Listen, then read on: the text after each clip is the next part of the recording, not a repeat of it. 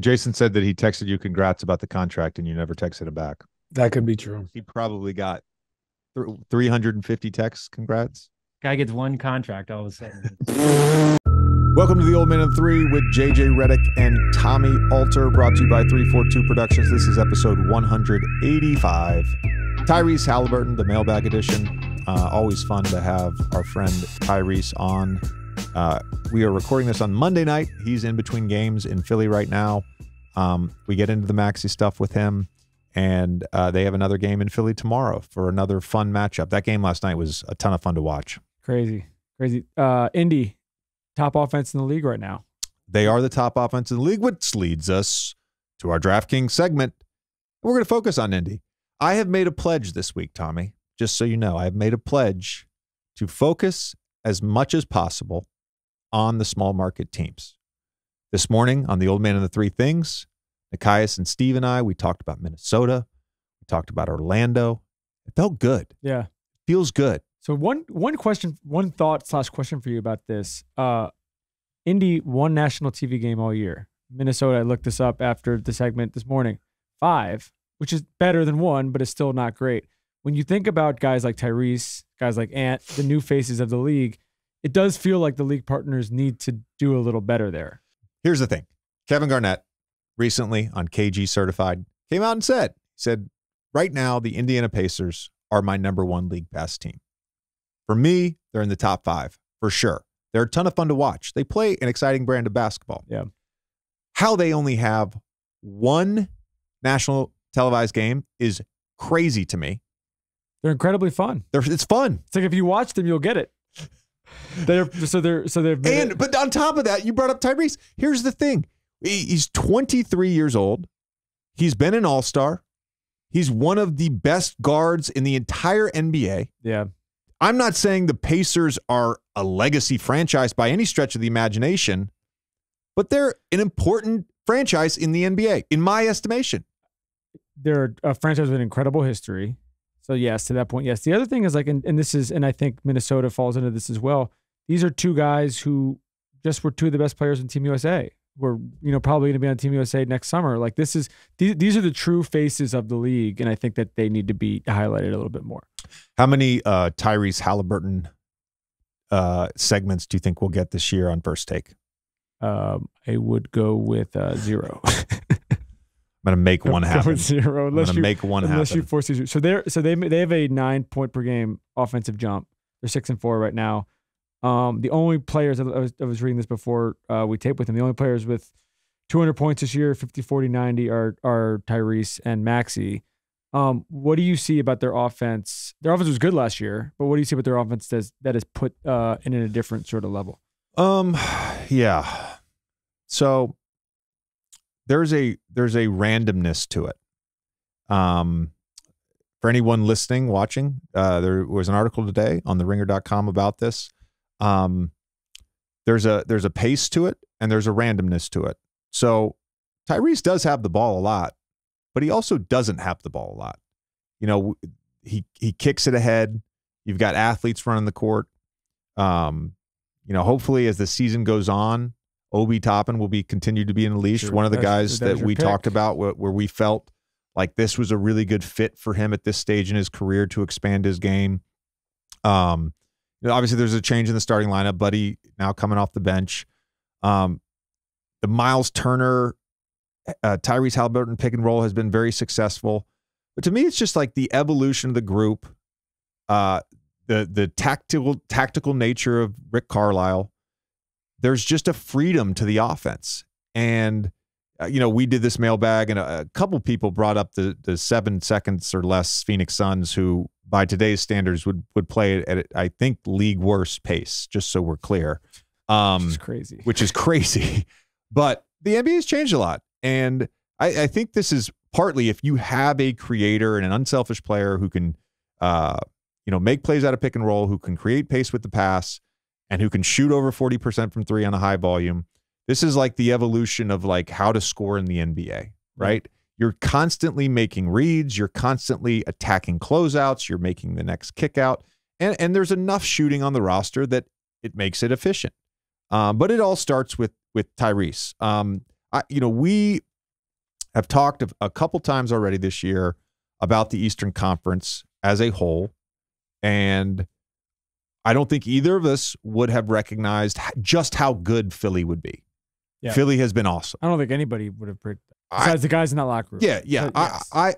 I thought based on the preseason, the vibes, the fact that they basically had moved on from Harden without trading him. I thought going into the year they were going to be. They have Joel Embiid, like they have Tyrese Maxey. They're going to be a top 3 or 4 team in the East. Now I think they're at least the second best, right? I mean, not based on record. Boston's really good. I've seen them play now 3 times. They're really good. Boston's really good. Philly's really good. Cleveland, I think they're going to figure it out. The Milwaukee, there's just too much at the top between Giannis and they're going to figure it out. And Miami's playing really well, and it's like I'm 5 in a row. So there's like 3 spots, you know, and I look at the Pacers as a team that if they can continue to be a top 2 or 3 offense, they're going to have a chance to win every night, regardless of how bad their defense is at times. They're going to have a chance to win. Go back to that thing that Jason Kidd said to me about the Dallas Mavericks. He's like, we are really comfortable playing 125 to 120 on a nightly basis. We're comfortable doing that. We believe in our offense. We believe in our stars, right? And I think the Pacers, to a degree, fit that same mindset. Like, they're comfortable playing in the 120s. So what do they need to do to improve the D? You talked about this a little bit this morning on 3 things, and we get into it with Tyrese as well, but just sort of before getting into it with him in terms of your opinion, because it's like, how do they improve that defense to a level where if this is a top 5 offense, we can actually talk about them maybe even winning a playoff series or something like that? Yeah, I mean, look, certainly personnel matters in the NBA. I think emphasis matters. You know, you watch them play, and there's an excitement when the ball goes through the hoop for the other team. There's an excitement to get the ball out of bounds and get it back up the court and go make a play. Like, it's quick, right? They're getting it up quick. They're into their offense quick. You'd like to see some of the same scheme-wise. Look, they have Miles Turner. He's going to be in drop. He can protect the rim. They've got Bruce Brown. He can guard multiple positions. You wonder at some point, Jarris Walker drafted for defense, right? Aaron Nesmith is a big wing. Like, I think there's enough there where they can build a decent defense. They don't have to be a top 15 defense. They don't. Their offense is that good. Right now on DraftKings Sportsbook, by the way, they have currently the best odds. They're at -105 to participate in the play-in tournament, and they have the best odds to make the playoffs once the play-in is settled. So there's, I think, a strong possibility, assuming health, that this team is in the playoffs. You go back to last year, Tyrese gets hurt in that Knicks game. They were the 5th seed. They were in the playoffs. They had a winning record. I think they were 24-18. They have a great coach. They have a superstar player. I mean that. I don't use that term lightly. Like, Tyrese is great. There's a bunch of superstars across the league. There's a difference between a star and a superstar. You know, I was a legend. I was a star. I was not a superstar. No, I'm just kidding. Legends. Jason, edit that out. You're a superstar in some people's minds. That's good. It's staying it. It's a joke. It's a joke. It's staying it. What about Mathurin? He's played well for them so far. We obviously ran the show last year. Is there something where you can see him taking a leap? I don't know about a leap. I like that he's starting. I think that's a natural thing to do for a second-year guy. You know, over the course of an 82-game season, I think you look at young players and efficiency. And that's where I think as the season went on last year, efficiency numbers went down, the shooting numbers went down. He clearly has a ton of talent, right? He's a downhill driver. He can finish. He's got great footwork when he does attack. You know, I think in this offense, especially with Buddy out, if he can make high 30% from 3 on 4 or 5 attempts a game for a season, like, to me, that's the growth, right? So to me, it's like efficiency. That's a natural evolution, I think, for a young scorer in the NBA. But I like their team a lot. I do. And I'm excited to see I think I'm excited to see them throughout this year. I'm excited to see Orlando throughout this year.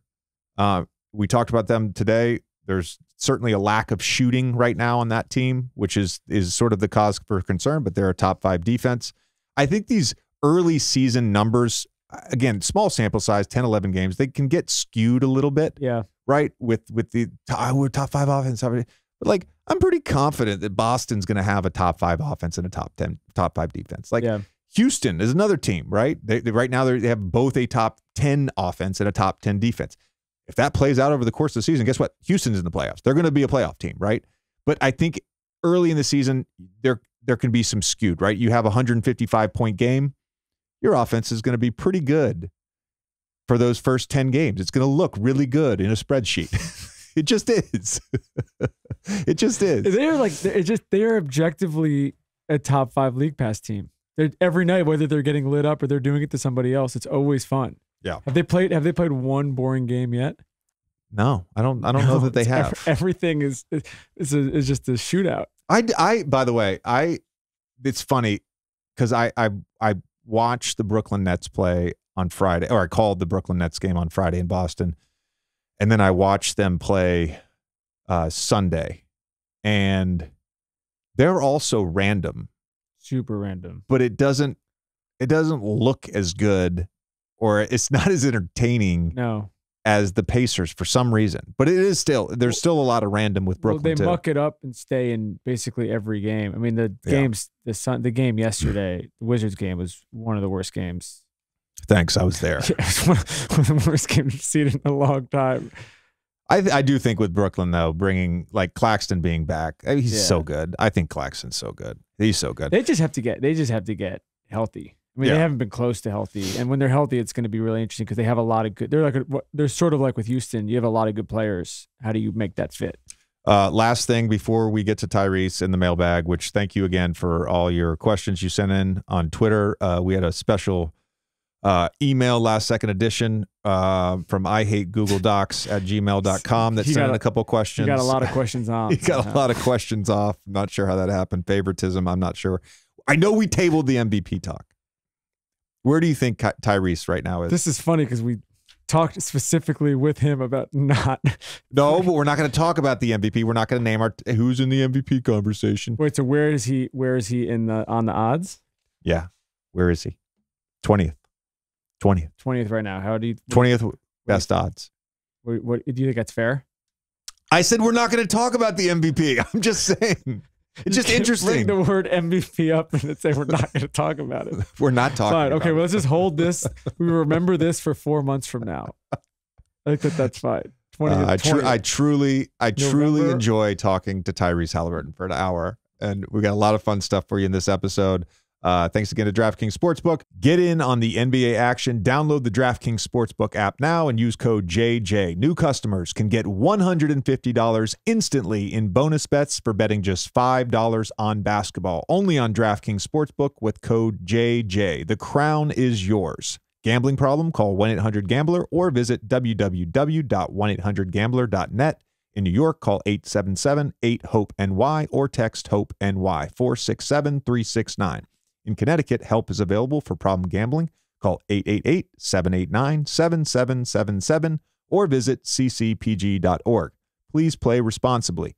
On behalf of Boot Hill Casino and Resort, Kansas. 21 and up, age varies by jurisdiction. Void in Ontario. Bonus bets expire 168 hours after issuance. See sportsbook.draftkings.com/basketball terms for eligibility and deposit restrictions, terms, and responsible gaming resources.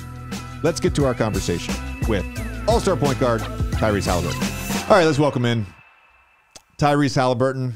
Tyrese, good to see you, my friend. We have not had you on in a while. A lot has happened in your life. Massive contract.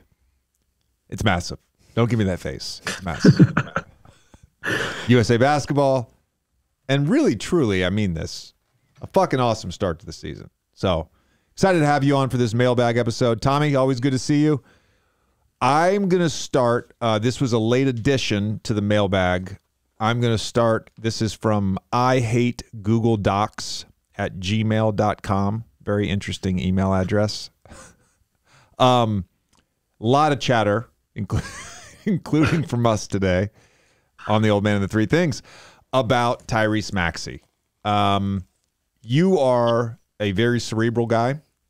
You watch the NBA every night. You played against him last night. What are you seeing from him in terms of the game and in terms of the confidence level? Yeah, I think he's playing at probably the highest his confidence level has ever been.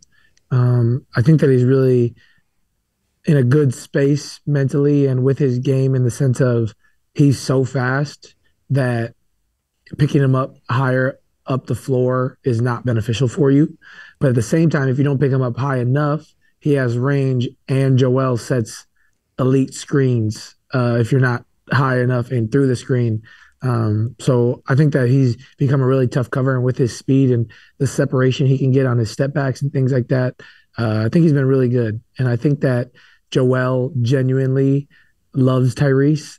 Like, ever since I've came to the NBA, their relationship has always been like, there's like big brother, little brother. They're always like arguing, but in this, like, I love, and Joel wants to see him do well. And I think that's been really beneficial as well, as Joel's doing everything in his power to, he's still being Joel Embiid, scoring 35, 40 a night. There's nothing you can do about that. But when Tyrese gets going, now you got two guys. I mean, they both had 25 at half last night. They combined for 87 last night against us. They're really tough to cover together. So Tyrese is playing really well right now. When he came on with us a couple weeks ago, he talked about just the weirdness of the start of his career and how he just never had a defined role. Do you feel this? You've known him for a long time. You're good friends with him. Do you feel like even just seeing him last night, like him being the guy there now and having this defined role, has changed the way he's approaching the game? I think so. I think what about Tyrese is he's such a good dude, and I think everybody loves being around him. I think he's an elite teammate that I think from 1 to 15, everybody just loves playing with him and wants to see him do well. And I think now that he's 100% the second guy, so he can get going with Joel on the floor, and that Joel's not going to play the first 6 of the second and the first 6 of the fourth. That's really when Tyrese gets going, and the guys are hunting him to score and stuff like that. So I think it's been really beneficial for him. I mean, I think JJ knows, anybody knows who's in the NBA. Once you kind of know your role and what a team expects out of you, I feel like it's easier to do versus it kind of being back and forth, wishy-washy between not knowing exactly what they need from you. So I feel like that's really helping him in his career, and he'll be an all-star this year, no question about it. I think it's not just the defined role. I'm not saying you weren't saying this, but I think it's not just the defined role, specifically with Maxey, and for any player that either has like an elevated season or goes to a new situation and all of a sudden is like almost like a different player. And I'm not saying Maxey's a different player, but certainly the production and the playmaking and all that is elevated. I think it's the freedom that comes with an elevated role, but also the empowerment that comes from a coach. And in this case, Nick Nurse, just empowering him, some by necessity because Harden's gone. But it's not just like, oh, this is what I want you to do night to night. It's knowing like, motherfucker, I'm going to have the ball in my hands and I'm going to do it. You can probably speak to that as well when you go to Indy. By the way, Tommy and I, everybody here, we read the ringer.com article on you today. The Love Fest, it was intense, man. It was intense. Like almost to the point where I'm like, did Tyrese's PR person pay the writer? It was a lot. It was a good article. It was a great article. Great article. Tyrese ghost wrote it. I've got to actually, sorry, not me. I hate Google Docs at gmail.com has a couple follow-up questions. Number one, as it relates to another team you guys have played, and that is the Milwaukee Bucks.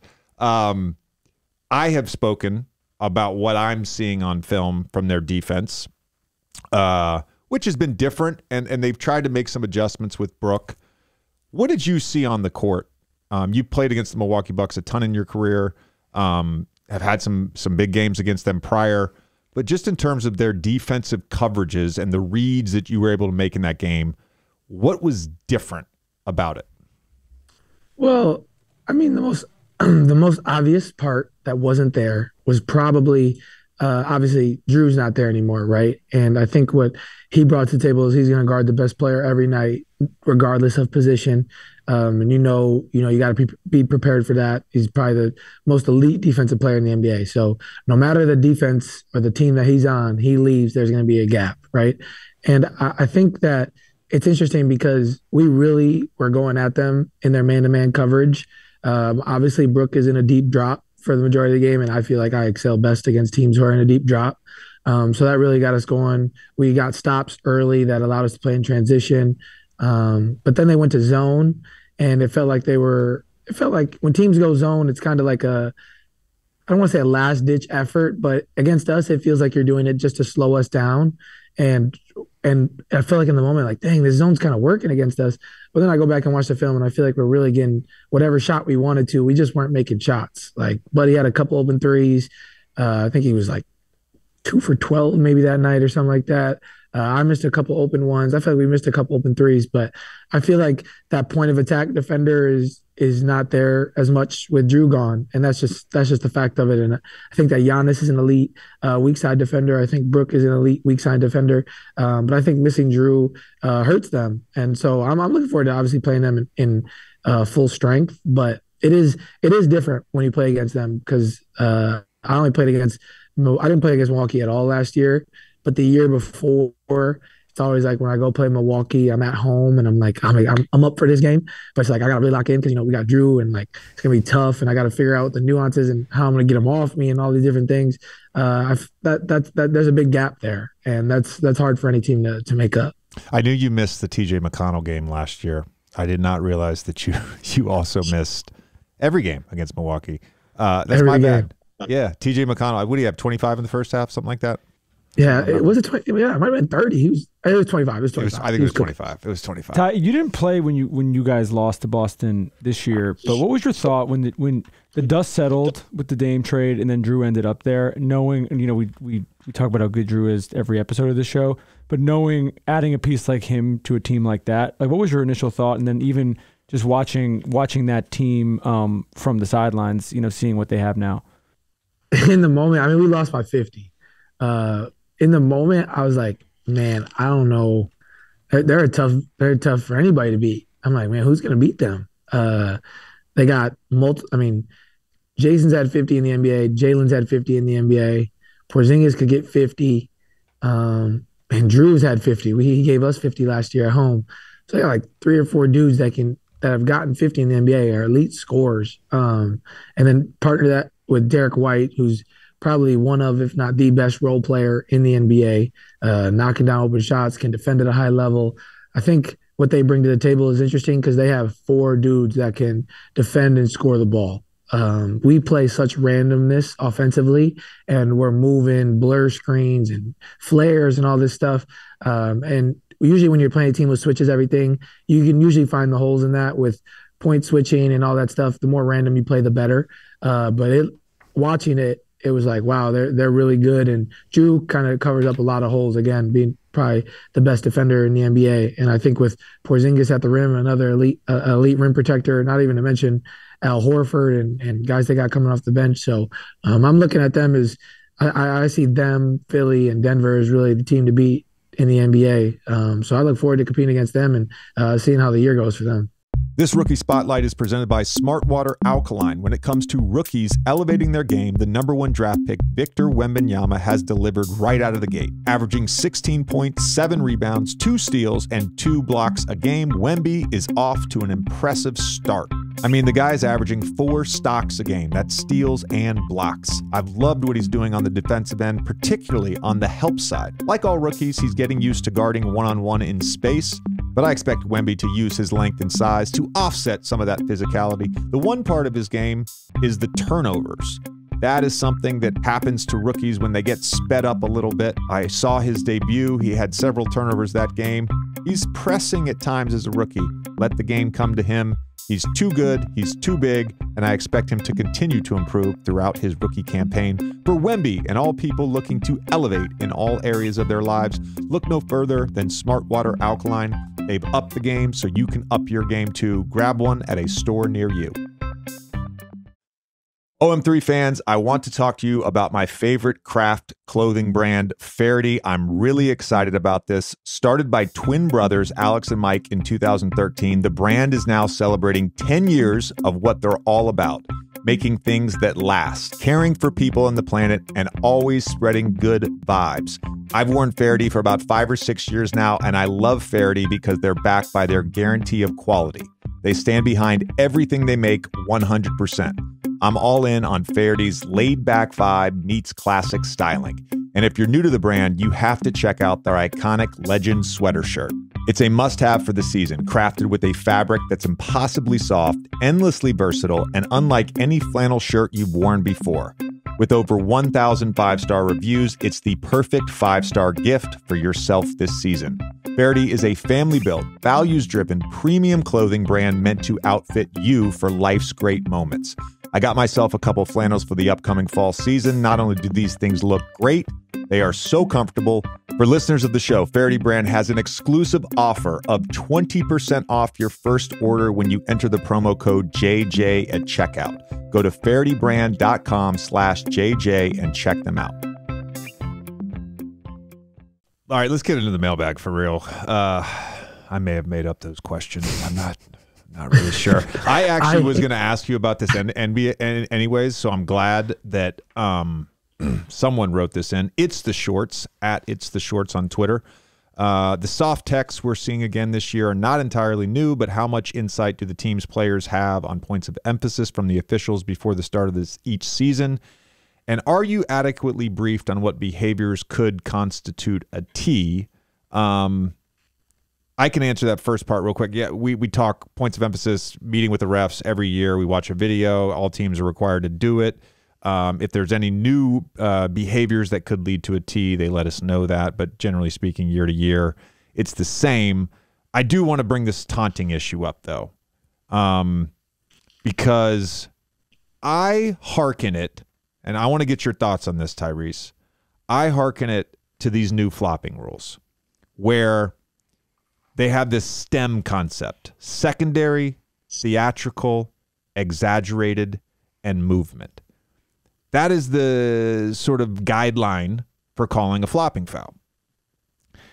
They should have the same sort of guideline for taunting. I don't get why mean mugging now is a fucking technical.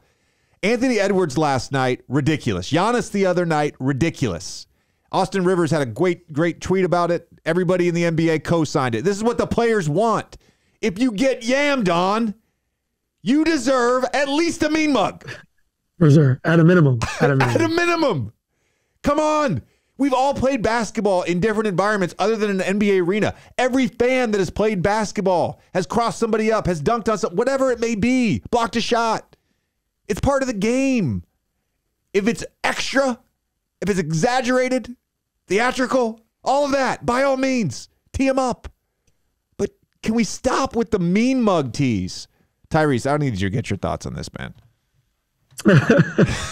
I like that tangent. I love that. I agree with you. I think that the fans pay to see that. It's a part of the entertainment side of the game.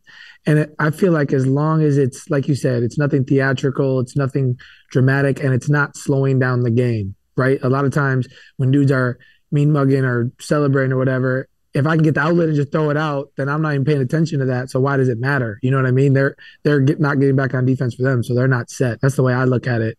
And like you said, I feel like as players, we all want that. We love that about the game, right? Like I don't see a reason why to take it out. And I mean, we played Giannis the night after the mean mug, and everybody was like, "You're gonna get angry Giannis," and I'm like, "Okay, let's see what that looks like." And then 54. Right, you know what I mean? Right. It's like, okay, now we see what happens. So of course now I'm a fan of don't kick people out or whatever the case may be for a taunting issue. But I do think that I think we have the best refs in the world. Don't get me wrong, but I do think that when a guy already has a tech, a superstar like that, you got to let it go. Like I feel like if that ref, I don't even know who it was in that moment, could take that back, he would have, because kicking somebody out for that reason, I think, is dumb. A tech is one thing, but kicking somebody out, I think, is a whole different game. And it needs to be something very dramatic and very unnecessary to kick somebody out. I feel like the refs have a good feel about that usually.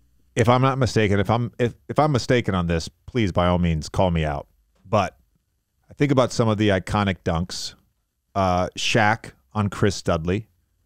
I don't think that was called a technical when he basically stood over him, sat on him, whatever. Was not a tech, correct. Pippen on Ewing may have been a technical. I'm not sure. But my point in all of that is we get labeled now as like the NBA is soft. Yeah, right. And some of this is like, no, it's not us. You go around, I guarantee you, if you did a poll of 450, however many there are now with the two ways, if you did a poll of the NBA players and like, should Anthony Edwards have a tech for that? Should Giannis have gotten a tech? 100% of guys would say no. 100%.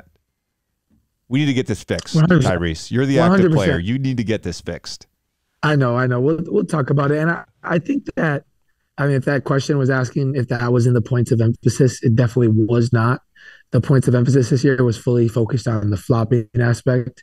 But I do think even sometimes like that, I think somebody just recently got the flopping tech after the game, if I'm not mistaken. I don't know. It doesn't always make sense to me. How do you think the flopping stuff is going to go as we get closer to the playoffs? Like imagine a playoff game getting swung with a tee like this.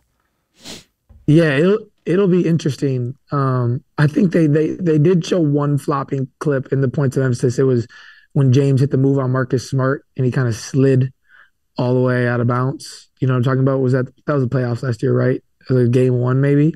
That was in the points of emphasis. They said that would be a flop. I'm interested because it's usually the defenders that get under people's skin, right? Those are usually the guys who get called for the flopping techs. And I think it can be shooters sometimes, but at the same time, I haven't really seen it called that much. So I'm not really all that concerned about it. I think that it's something that the league wanted and just kind of something that we have to abide by. Understanding that. They just pissed the shooter thing. Was that a dig at me? That was. I think so. I shoot too now, but I play with Buddy. Buddy be flopping, falling. I hit a 3 against Charlotte and tried to complain, and the ref said to me, he was like, "That could be a flop." I was like, "Okay, you could have called it. I mean, don't tell me it was a flop. Call it if it's a flop." All right. I like this one from not really Zeus. His name's Ben Harvey. Man, we've been doing these Twitter handles all day for stuff. There's some good ones. This is I actually really like this question. How big of a difference is it being on a losing team versus a winning team? What's the locker room like on a winning team versus a losing team? Can you feel the difference in vibe from a winning franchise and a losing franchise? Thanks. Thank you, Ben, for the question. Tyrese, I did not know this. I did not put all this together until I read theringer.com. But you have not been on a winning team since your freshman year at Iowa State. It's been a while. But I still think you can answer this question because this is how I would answer this question. I've been on winning teams where the vibe sucked. I've been on losing teams where the vibe was great. I've been on winning teams where the vibe was very indifferent. I don't think it's about losing and winning all the time. Winning certainly cures a lot of problems in terms of interpersonal dynamics and people's enjoyment day-to-day of the job. But a good group is a good group. And when you're going to work every day with people that you genuinely enjoy being around and you know that you're building for something, that to me is a form of winning. And yes, I sound like Giannis and failure and all that bullshit, but I truly believe that. Like, not every team's going to win. Not every team has a chance to win it all. And to me, it's more about like, do I fuck with these people? Yes. If I fuck with these people, like I'm going to enjoy this. That is a win for me. That's fair. I look at it as, so I got to go with my experience. So my rookie year, I was a rookie in the NBA, so it didn't matter what the locker room was like. I was going to enjoy myself. And like we weren't winning, and that was not fun. And like we felt like, oh, we could get in the play-in. It's the first year of the play-in, but we were not going to get in the play-in. And I was a rookie, and so I just had fun regardless. But going into year two, Luke got fired. It was not fun.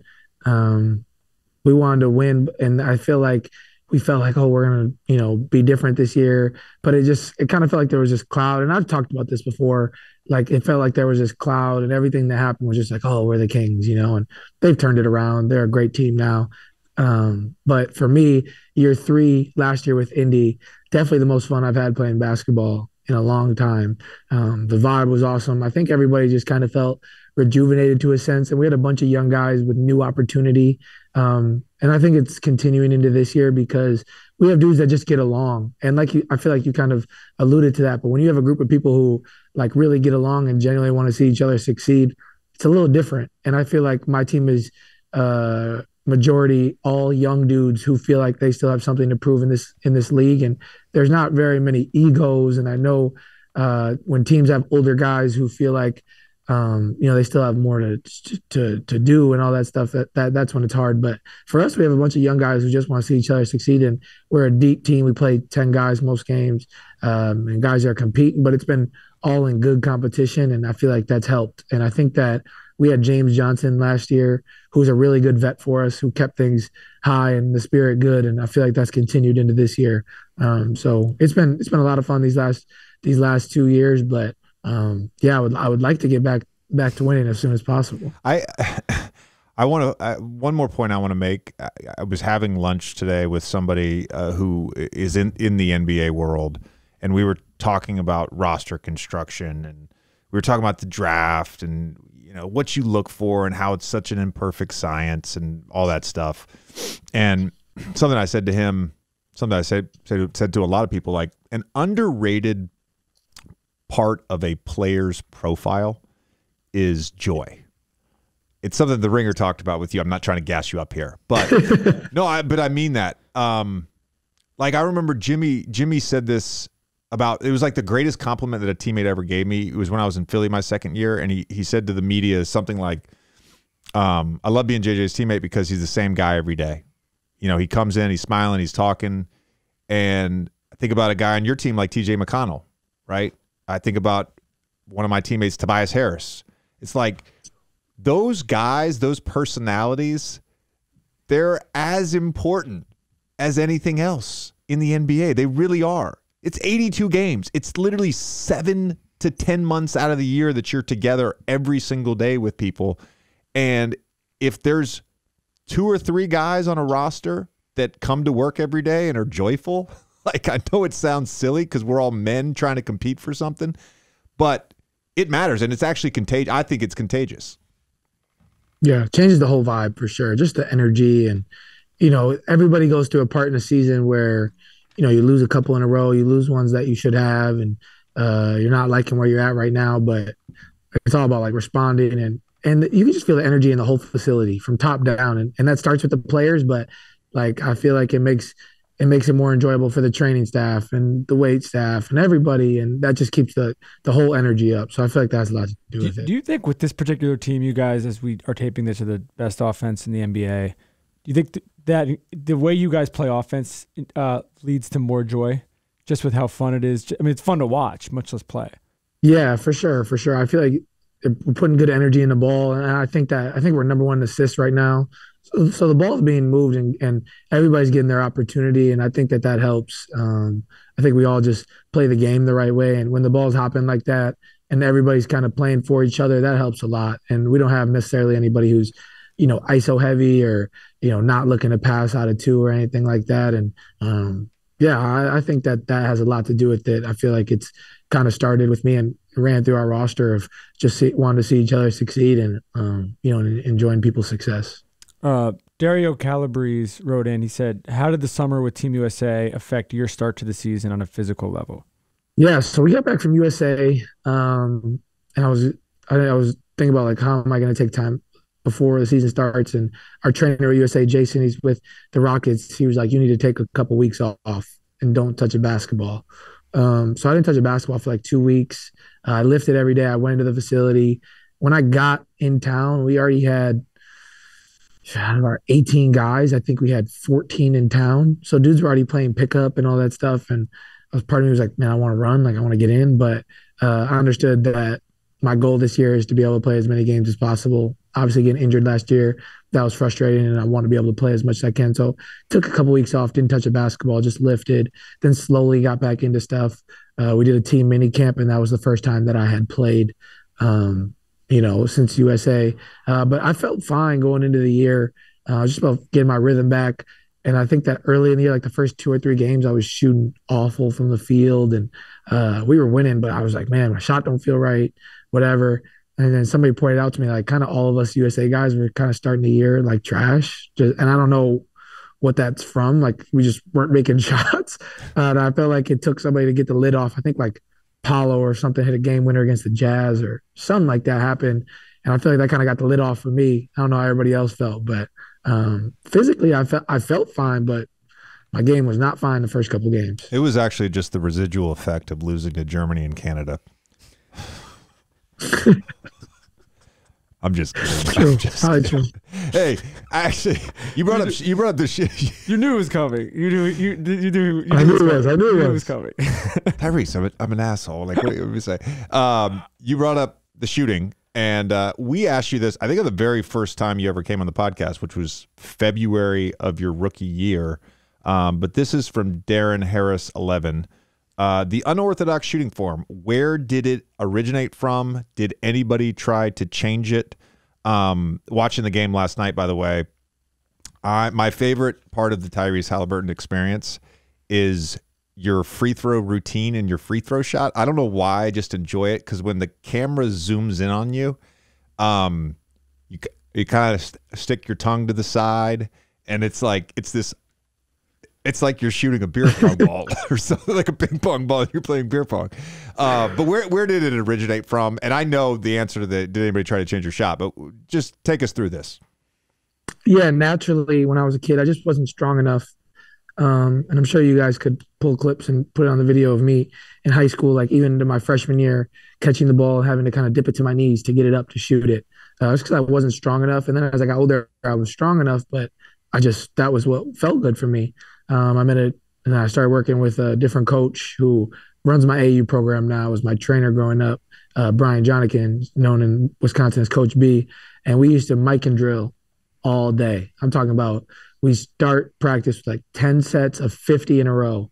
And we did, everybody does miking where you got to, lay it up on both sides, but usually people catch it and they drop it to their stomach or whatever. Well, like, he sits under the basket and puts his hand out. So I got to catch it above my shoulders and just put it up and kind of get that repetition of just finishing above my shoulders. And I think that kind of made me feel strong enough and made me feel comfortable with catching the ball high and keeping it high and not dipping as much on my shot. And then naturally, it was just a progression from there. Felt more comfortable with it. Started jumping on my pull-up, which you love to talk about. Hey, you hit a three the other night. Where you jumped. I did. From the right side, right in front of the bench. I can't wait to talk to JJ about this. But yeah, no, I think that, and then everybody's tried to change it. When I got to college, Coach Hobbs was a coach there. Like the first couple of weeks, he worked out with me and was trying to change it. And then he was like, I'm not going to change it. You make it at a high clip. And then I got to the NBA.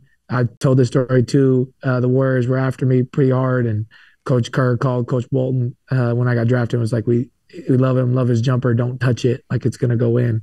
And I started working with Rico Hines, and he was like, thinking he might change it. And after like a couple of days, he's like, we don't got to worry about your jumper, that's going to go in.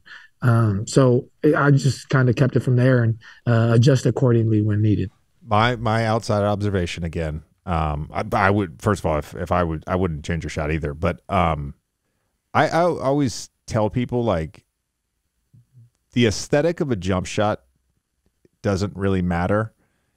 What matters to me, and there's a few exceptions to this, what matters to me is the linear motion.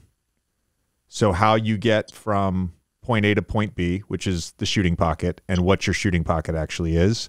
And both of those things for you are 10 out of 10, right? Your left hand is whatever, but it goes in. I wouldn't change it. Had a thought, Tyrese. because I would say in the last year, I've talked to people who work for some of the 10 teams that passed up on you in the draft, or sorry, 11 teams. You were 12, right? 12, yeah. Yeah. So some of the 11 teams that passed up on you on the draft, and everybody I talked to is like, yeah, we had Haliburton 3 on our board, but it wasn't my decision. It wasn't my decision. Or it would be like, we had Haliburton 5 on our board, but we already had a guard. We had a guard, so like, it wasn't my decision or whatever. Have you had anybody around the league come up to you and be like, we fucked up? Yeah, for sure. I'm not gonna say who, but of course that's happened. People know. It was so interesting during that process because, like, it felt like the biggest knock on me. It wasn't anything that made sense. It wasn't like my defense. It wasn't I'm not strong enough. It was like they had worries about my self-creation, playmaking ability, and shot making, which I was like, what? And that didn't make sense in the moment. It still doesn't make sense now. But obviously I've taken a leap and it's hard to, evaluate how hard talent's going to work and all that stuff. But yeah, people have definitely came up to me from the majority of those teams for sure. Do you ever feel like you just can't seem to find a way to permanently get rid of your breakouts? Well, it's time to meet your new best friend, Lumen Skin and its charcoal face wash. Lumen is a skincare line crafted especially for men who want to look and feel their best. Lumen's charcoal face wash, purifying wash designed for men for all skin types. It lathers to a creamy foam and gently removes excess oil and dirt in order to rebalance the skin. It is a daily detox for your face. I've been using the charcoal face wash for a couple months, and it's officially a part of my daily routine. I literally can't travel without this stuff. The best part, Lumen will let listeners of this podcast try this product for free. Head over to lumenskin.com/V3 and get your free trial of Lumen's charcoal face wash and their other amazing products now. Say goodbye to irritated, oily skin and say hello to a new, refreshed you. Don't wait any longer. Your skin will thank you. That is Lumen, LUMIN, skin.com/THETHREE. This is for both you guys from Andrew Livingston. Who are your surprise all-star picks? For me, it's just, I love Andrew, loyal follower of the pod, loyal listener. Appreciate you. It's just too early for me. It's just too early. And Tommy and I have placed a moratorium on MVP talk until after Game 50. We will not be discussing MVP on the podcast. There are a number of other awards and other things that we will discuss. But after last year, we're going to stay away from the MVP discussion. Big stay away. Until after Game 50. And I think for me, we're recording this. Most teams have played 10 games. So that's roughly, 12 or 13% of the season. I think 12.5% roughly of the season. I'm gonna say by game 25, which will be like mid-December, I will be comfortable discussing all-star appearances. I always think, Tyrese, there's a question for you. You can answer this question about the all-star thing, but there's a question for you. How do you sort of judge your own play and your team's play? Because for me, I always looked at the season in like 20 game segments. As it got further down the line, I didn't want to overreact to 10 games early. I didn't want to overreact to, 5 games in January. Like for me, it was always like 20 games, game 20, game 40, game 60. All right, now I'm in the push for the last 20. I never was like, I didn't want to overreact to like a small stretch of games where there's so many different variables within an NBA season. Road game, home game, 7-game road trip. Somebody's hurt. Joel Embiid's out one game. All of a sudden, I'm not getting the looks I'm normally getting. Like, it's just not worth it to me. Yeah, I would agree. I would say like 15 to 20 games. That's the way I view it. Because right now, in this moment, like, again, we talked about not winning a ton. Like, in this moment, we're 6-4. I feel like we should be like 8-2 right now. We should have won that Charlotte game. Should have won Chicago. We feel like we should be 8-2 right now, and that's like if you like panic about that, then you're probably not. It's not going well. But I try to look at like 15 to 20 games at a time, kind of similar to you and the All Star talk. Like it's easy for anybody to have a good first 10 or bad first 10 or whatever. Guys will turn it around. Like the Clippers aren't going to look like this all year. I highly doubt it. They'll figure it out. But I think like I can't necessarily answer that question like surprise All-Star. But I will say that I feel like Scotty Barnes has a good chance to be an All-Star this year. He's been balling early this year. Cade Cunningham has looked really good. It's good to see my boy healthy and doing his thing because he's been capable of this. It's just good to see him healthy and playing out there. And then, I mean, not a surprise necessarily, but I would say that the Timberwolves will have 2 All-Stars this year. I think Ant's obviously for sure, but I think that Rudy is having another depoy season in the first 10. Not trying to overreact, but I think he's looked good these first 10 games, and I could see them having 2 All-Stars. That's fair. That's fair. Tommy, I'm going to ask one more real quick because I don't want to let this one go because we were on the topic and I had it deep within the 172 questions I have in front of me that we're picking and choosing. Going back to the shooting form, for both of us, what is your Mount Rushmore of great shooters with funky shots? Do you consider Steph a funky shot? I personally don't. But I don't either. Put him on your Mount Rushmore then. It's different forms. I mean, when he first came in, he's like, it's unorthodox, I guess. I don't know what's considered. I got to hear your answer for me to answer it because I don't know who necessarily has a funky shot or not. Okay, my 4, Reggie Miller, Larry Bird, Michael Redd, and a guy who was one of my big influences, and that was Peja Stojakovic. Peja, if you remember, his follow-through was sideways. He really snapped it sideways. Michael Redd, a little bit of an overhead slingshot. Larry Bird, kind of the right-handed version of that. And then Reggie, God knows what he was doing with his left arm. All those guys. But all those guys, I mean, 4 of the greatest shooters ever, right? I put Larry on the normal Mount Rushmore with Clay and Steph and Ray, probably. Is Joker in the conversation? I thought about him, but when I thought of great shooters, I thought more volume threes.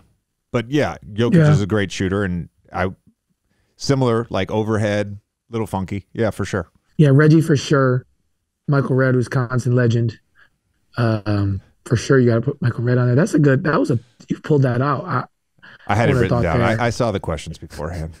Oh yeah, I'm gonna say you already had the answers. I'm gonna say I don't know. I don't know a ton about Peja necessarily, but I'm gonna roll with your 4. Maybe I'm like, hopefully I'm knocking on the door one day. I feel like I shoot it well. Oh, you're gonna knock on the door. I have no doubt. Connor Clark writes, should the NBA adapt a policy where player coaches are allowed to speak their minds about refereeing decisions? I'm curious to get the active players' take on this. That's sticky.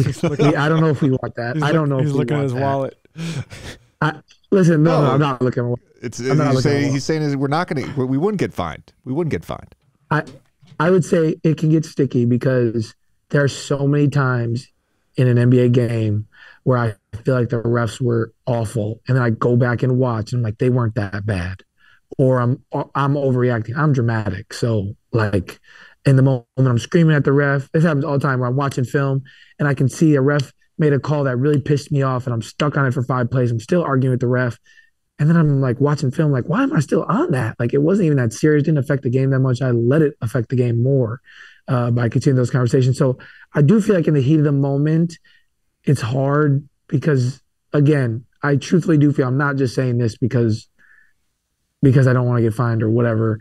I do think that NBA refs are the best refs in sports. It's a really hard job. Refereeing is a really hard job, and we're moving so fast, and it's hard to, officiate the elite players in this league at the level that they do. But I don't think so, because I feel like we can get caught in the heat of the moment and say things that we don't mean, and that can, now like a ref might be thinking about what you said, And no, I'm not a fan. I think that if we allowed players and coaches to get on a microphone after the game with no repercussions for their evaluations of referees, that it would be an unmitigated disaster. And the reason is because, as Tyrese just spoke on, you are talking about coming from a place of emotion. And when you're emotional, you say things you will regret later. And the byproduct of that then becomes you've got personal beef with the referee. And there's things that get said between players and referees. Like, there's definitely players that don't like certain referees, and there's definitely referees that don't like certain players. Right. Once those things are said publicly, it's a wrap. It's a wrap. It'd be a terrible there's thing. No going back on it. It'd be a terrible thing. Yeah. It'd be a terrible thing. I do think. Go ahead. What do you think about the questions always posed? What do you think about referees getting asked questions after games? What is your take on that? I love it. Don't we have a pool referee that they get to they are asked about certain things, but the idea of them going to a press conference, I think, would be hilarious. It'd be great. It'd be great. You don't like it? I think the discourse would still be trash because it's like referees are human, and they you know how many times they come up to you in a game like, I missed that one. Oh yeah, you know what I mean? Yeah. And like, and that's okay. I just feel like, you know, social media world we're in, it's like, how do you miss that one? You know what I mean? No, you're never going to be happy, but I do think there's a world where it makes sense. I'm sure you've had referees, not even just in the same game. Like I'll not get into it, but like I'll have a very disputed call or non-call with a referee, and then don't see them for 3 weeks, and then I'm, you know, on the road in Minnesota, and they'll come up to me in warm-ups and be like, hey man, I fucked that one up. I'm really sorry. I think the not the issue, but the impetus for like any sort of communication between the referees and the public should be about transparency. And I know they're trying with the last 2-minute report. I know they're trying with the pool, the pool reporting. I know they're trying on Twitter. They're trying on Twitter. They are. I will commend them. They are genuinely trying to make an effort to be more transparent, which is something that I think both players and fans have wanted for a long time. For sure. All right, this is from Raj Singh. Raj _Singh. Was Tyrese really calling for a fake screen to freeze Malik Beasley in that viral vid, or was he just attacking early before Miles set the screen? I was calling for a screen. I definitely was calling for a screen, but he was kind of slow. I don't even know if Miles was in the game. Maybe it was Isaiah Jackson. I don't remember. But I feel like they were kind of slow to it. And I knew that if he turned his head, I would be able to attack there before he got there. And it felt like when I pointed there, maybe he wasn't even going to come up. Maybe he was telling me no. So I just kind of used that to my advantage. But I didn't even know that happened until that clip got posted after, because I would have shot it. I didn't know that he wasn't right behind me in the moment. And it makes me look smarter than I am. I didn't do nothing crazy. I think that he just thought a screen was there and it wasn't. But I just think the screen wasn't coming. My one reaction to it, do you remember in the moment? I can't remember who was the big in the screen action that was defending whoever was setting the screen on you. But did you hear the big call out any coverages? Right, left, strong, weak? No screen, no, there was nothing that was called. It was just the point then. That's what threw him off. It wasn't the call. Yeah. Because I played on teams where in that middle pick and roll, I liked how Stan did it, which was strong and weak. And it doesn't matter if the player's strong hand is the right hand. It doesn't matter if the player's strong hand is his left hand. Strong meant you were pushing the ball to the right side of the court. Weak meant you were pushing the ball to the left side of the court. I hated when people started doing right-left. It was literally one of my pet peeves where coaches would be like, we're going to call right-left. The big is going to call right-left. Okay, sounds good in theory. Sounds really good in theory. But then all of a sudden, what if your big in the moment is calling your right shoulder? But he means to call the defender's right hand? And I get confused. Or what if the big calls it right and I get confused? Like, there's so many things that can go wrong with right-left. I hated it. And I never got froze like Malik Beasley, but I definitely got confused sometimes. And then all of a sudden you're guarding a left-handed player. God forbid. Your whole brain's backwards. Yeah, it was interesting with USA this year too, because everybody comes from different teams. Everybody sets it up differently, but kind of having to see that adjustment for Jaren of calling like strong. I think we did strong week at USA, and I think that they do strong week for the Grizzlies, but I think that they change it depending on the ball handler. Oh, maybe. okay, yeah. If you're guarding Manu Ginobili, strong means you send him left, weak means you send him right. Yeah, right. I think that's how Memphis does it or something, and that's not how we were doing it for USA. And it was interesting seeing that adjustment for him, and I think for us guarding the ball, like some guys like, oh, we call right or left, and then as you said, some guys were like, oh, we call right. That means the screen is coming on your right or left. The screen is coming on your left. Like everybody kind of did it differently. So that was an interesting little dynamic with USA. Can I ask you a USA question? Because I was with you for part of it. What was the ANT experience like then? What is it like now? I think you guys at the time could tell just that he was sort of taking this leap, but seeing what he's done, you just mentioned the T-Wolves, and they're going to have 2 All-Stars. Can you talk about this? You've known him for a long time. You've been close to him for a long time. But can you talk about where he is now as a player? Yeah, I mean, it's amazing. Like the stuff that he does on the floor is ridiculous. Like that first game against Germany, where he just took over the whole second half.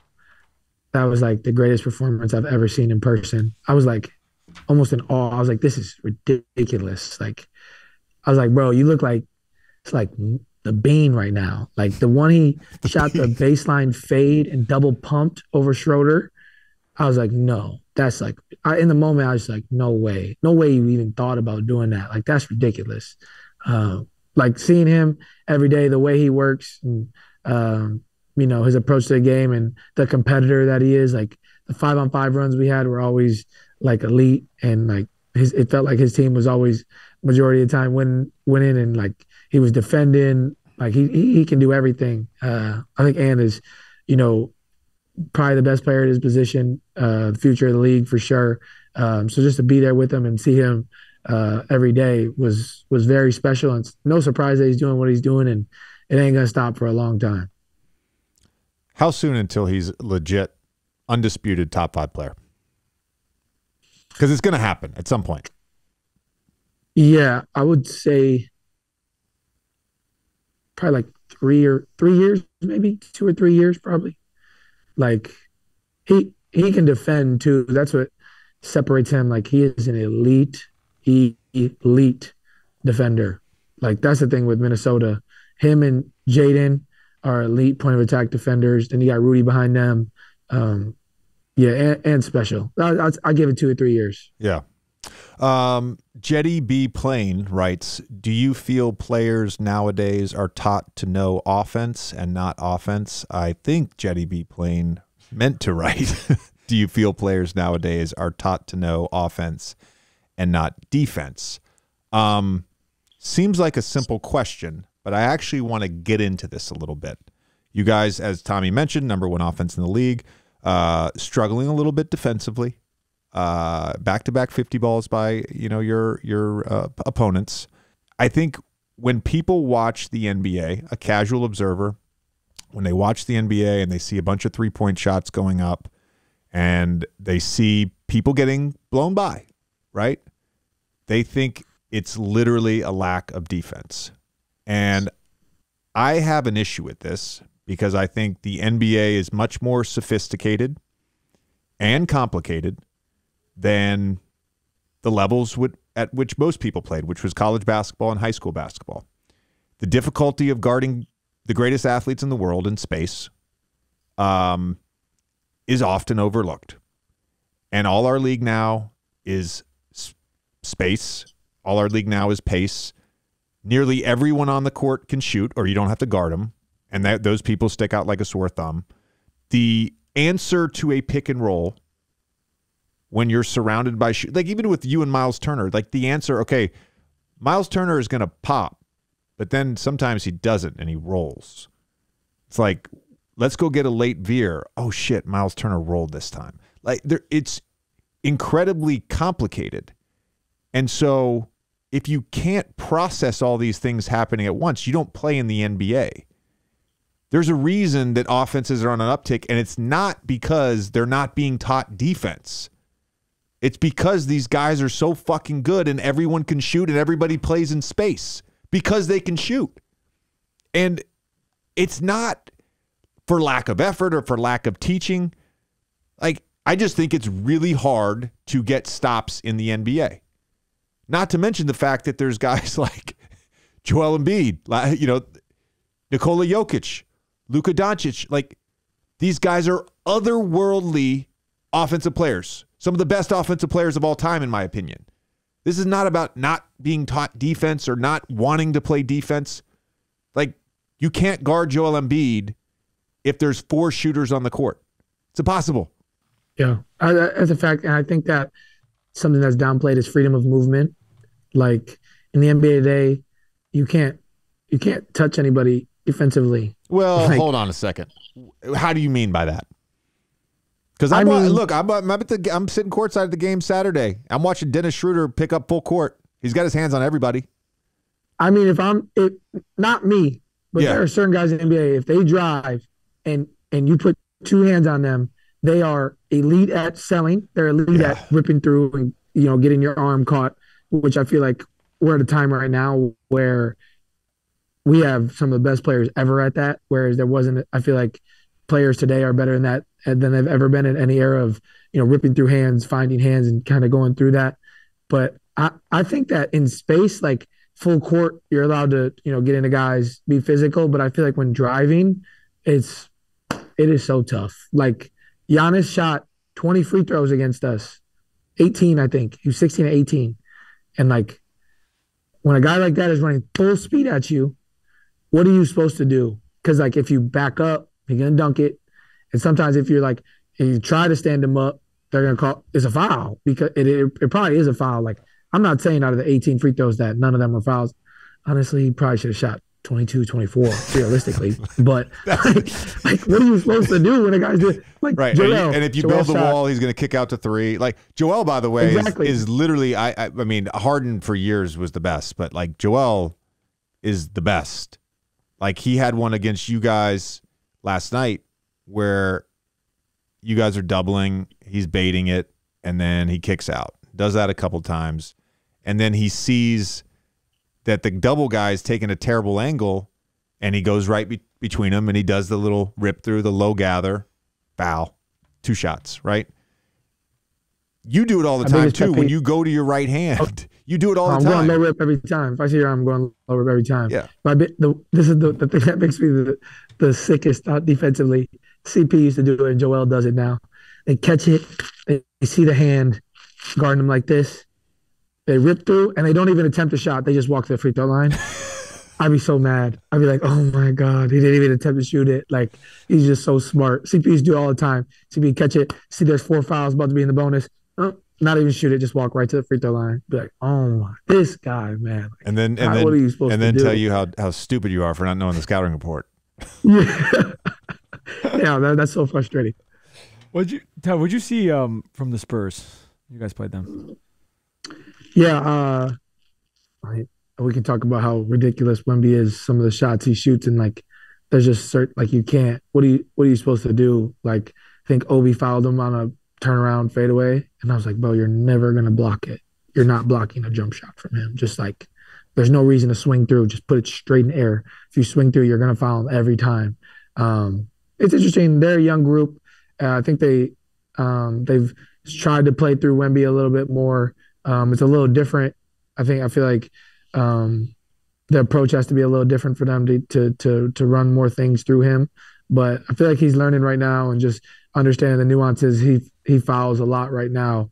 But the more he plays, he's going to be better. Like, I look forward to playing him at the end of I'm sure we play him later in the season. He's going to be a completely different player playing at a higher level. So I'm excited to see that. But he does some things on the floor where you're just like, what was that? Like, he does some ridiculous things where there's nothing you can do except get out the net and go the other way. Tyrese, I want to answer this question, but I want to get your perspective on it first. This is from I am Matt Plowman, or maybe it's Matt Plowman. Either way, why do some elite shooters resist moving off ball for catch and shoot threes? Is it ego? Is it energy? I feel like it's a loaded question, no? I feel like it depends on the person, but it also, I think, depends on like capabilities a little bit. Also, how the offense is ran. Some guys, like that's like James, for example, right? Like he's not necessarily a catch and shoot guy. Like I feel like sometimes in the scouting report, it looks like he's not a catch and shoot. I mean, for the first couple of games with LA, he wasn't shooting the catch and shoot. He was going for the one dribble. I know McHale blocked him the one time in the corner against Brooklyn. Like he's not just naturally not a catch and shoot guy because he's been so dominant at being one of the best shooters ever off the dribble. That's what he does. It gets him in his rhythm. He gets to his spot, knocks it down. Like people see what Steph does or what you do or did, sorry, or what other shooters off the move do. Like that's not easy. That's not easy. That takes a lot of energy, but also is it implemented offensively? Like the guys aren't just flying off pin. Like not every team's running like an away action for a pin down for a shooter. Not every team is running that. Like Duncan is another guy who's elite at it in the league today. I feel like sometimes it depends on what you're running offensively, but I think that sometimes, yeah, it's definitely an energy thing. Dudes aren't like, for me, like I don't play a ton off the ball. Like I would like to play more off the ball sometimes because it kind of gets me more in like that scoring mode to be downhill and kind of can pass at the last minute. But like sometimes that's just not what's needed for us offensively. It's me to have the ball and figure it out that way. So again, it's not easy. Like the nuances of your whole life, when we do like shooting workouts or just like, you know, before practice, after practice, whatever, just catch and shoot, then it's off the dribble. But nobody's like JJ, to be honest, like outside of like you, Duncan, Steph, Clay, Buddy, maybe like you guys are the only guys I've played or that I play against in the NBA that are flying off of pin downs. Like when I first got in the league out and I guarded you my rookie year, you were flying. And I was like, is this what it's like? And I was like, there's not many people like this. You know, Yeah. I feel like there's just not that many guys anymore. Well, I think you answered that really well because I do think it requires a different conditioning and a different level of energy and like a desire to play that way. But the point about offensive schemes, it's a little bit of a chicken and egg thing. Tommy brought this up last year when we were talking about draft prospects. And I said, well, you know, there's not really like Joel Embiid and Nikola Jokic are anomalies. Nobody plays for the post anymore. Why would you want to? It's not a knock on a big anymore if they can't post. But then he's like, well, if they never get the opportunity to post, how do we know they can't post, right? So some of it is that offenses don't run that way. But then at the same time, if you show that you can fly off a screen or fly off a pin down or come off a stagger screen and hit an open three, Joe Harris, for example, then you're going to get those plays called for you. And then you're going to practice them more. And then they're going to run them more because you're going to make them more. It's a little bit of like what comes first, right? I think at some point you have to develop a reputation to be able to do that, to get the play called.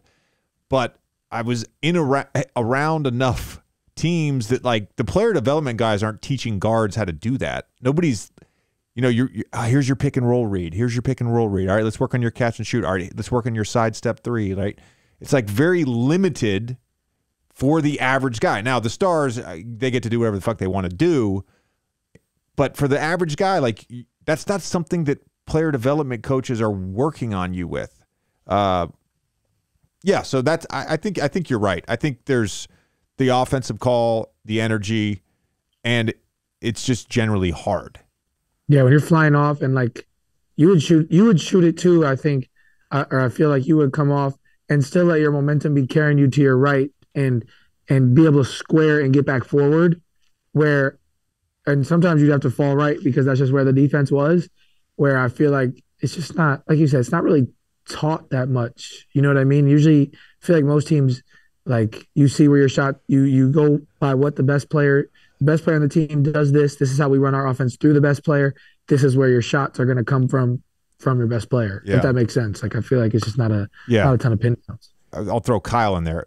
Kyle was like 6'8", right? Clay 6'6", big. Like if you're in that 6'4", 6'5" range, Buddy, because him going left, he'll shoot off balance. Marco Bellinelli, who I played with, Steph to a degree off the catch for sure. Although he shoots off balance off the dribble as well. I think when you're smaller, like it's a necessity. Like everybody is talking about like, oh, your base isn't good. And I'm like, no, dude, like if I did perfect lower body and was like straight up and down and didn't lean and all that bullshit, my shot's getting blocked. I have to survive. It's a matter of survival that I had to shoot that way. And how certain guys have to shoot that way. Do you think that that's hard for some guys? That part of the question was the ego thing. It's hard for some guys to understand that, because if you've been the best shooter your whole life, no matter where you are, middle school, high school, college, whatever it is, and you're the best in the gym, and all of a sudden you're not. The survival thing is not always a thing that people comes to them naturally. Right. Yeah. Well. Yeah, I think that's probably part of it. Don't get discouraged, young players. Don't get discouraged. Keep working. Ty, we have to ask about this because we got a lot of, don't get mad, but we got a lot of questions about it. Real True writes in about the Hornets, the last play in the Hornets game. What happened? Because you were playing fucking awesome that whole game, and then it just kind of went haywire at the end. Yeah, so obviously we got the switch, and I did an awful job of clock management and getting guys where I needed them to be. Usually when I've been in that situation probably 3 or 4 times in my NBA career. Every time it's been a tie game. So it's like when I shoot it, I just need to get one off before the buzzer. If I miss it, we go to overtime anyway. That was the first time I've really been in that situation while we're losing. But watching the film back, Brandon Miller did a really good job of kind of they were doubling me for the majority of the third and fourth when I got the switch. So like Brandon Miller, he kind of kept running up. I could hear Cliff behind me yelling hit, which is most teams in the NBA call double. So I hear Cliff calling hit. So I'm like waiting for Miller to come up so I can go left, and Bruce Brown was going to fill up, and I was going to read 2 on the backside. Brandon Miller kept stunting and stunting and stunting. I don't know if that's what they wanted from him, but it worked because I was like, I'm staring at him, waiting for him to come, and I look at the clock and I'm like, oh shit, there's 5 seconds. And then I go, as he cross, hits my leg, and I should have called timeout. I knew we had a timeout. But then Melo, good hands, got the steal, ended the game. I should have done a better job. Once I knew that he wasn't going to come, I should have just got everybody flat, got to the middle of the floor to allow myself to play anywhere I wanted to. But I was too busy reading the help side the whole time that I didn't just go. So yeah, I was very, very, very sick about that one after, but he did what he had to do. And we're going to end there.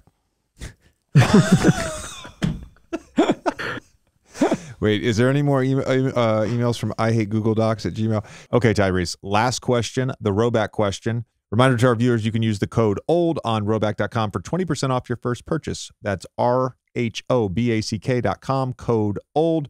You guys know I wear the gear all the time. We're trying to get Tommy in it, but he chooses to wear vintage Brooklyn Dodgers gear. I'm going to answer this one question, too. This is from Josh Cox, long-time listener. Tyrese, you and I are in a 3-on-3 tournament as teammates. Who's the third player that you select and why to be our teammate and win this 3-on-3 tournament? I'll go first. Neither Tyrese or I play any defense. Let's be clear. Let's be clear. I actually thought about this, and I was like, who would I want as the third player? And assuming I get to pick who I'm guarding, right? Like, it's not like me, you, and our third player versus like Luka, Kyrie, and Kevin Durant, right? I'm like guarding someone of similar sort of stature here. My initial thing was like, I think I'd like to play with Jokic, but then I was like, you know what? I might need a little more rim protection. So then I was like, I'd probably be a Joel Embiid, right? Then I was thinking, man, I might want a perimeter player with some size to get a one-on-one bucket. Neither Tyrese and I are good defensive rebounders. So I'm going to go with Jason Tatum. It's my third guy. Wow. And that is not saying Jason Tatum is the best player in the world, so we're clear. I'm just saying. The Duke connection's real. I want him on my 3-on-3 team. Right. It's pretty easy for me. I thought Joel right away. Rim protection, one-on-one, get a bucket. I mean, there's not many people who are defending him. One-on-one, like you're probably going to send a double, and I have confidence in both of us as shooters. Mm-hmm. So I'm going with Joel because I don't really think people are guarding him one-on-one. Nobody is. He can score, and I feel like he likes us, so he'll be a willing passer. Yeah, on second thought, I'd probably go Joel too. Now I'm trying to picture Tatum guarding Joel in the post. Yeah. That's not great. That's not great. All right, let's go Joel. Tyrese, always fun, man. It's always good to see you. Always good to chat. We'll see you soon, bud. Yeah, appreciate you guys. Yeah, thanks, bro.